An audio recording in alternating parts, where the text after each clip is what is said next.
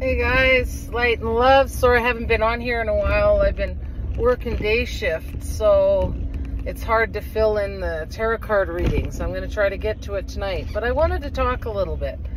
So,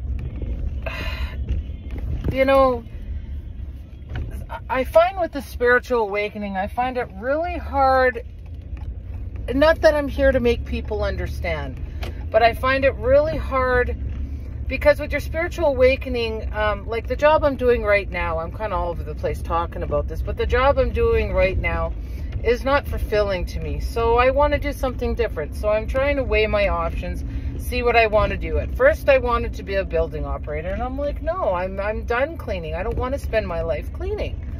So I'm thinking I'll do something else to do with working with kids with that may be having a hard time in life, and like not disabled, but like students that may be having a hard home life, stuff like that, because it's more up my alley, plus kids like me.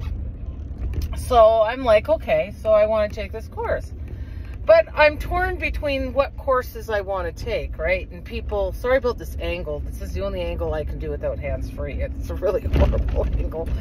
Oh, that's better. Oh, yeah, great. Anyway, it's really frustrating, right? Because a lot of people don't understand because with your spiritual awakening, it's almost like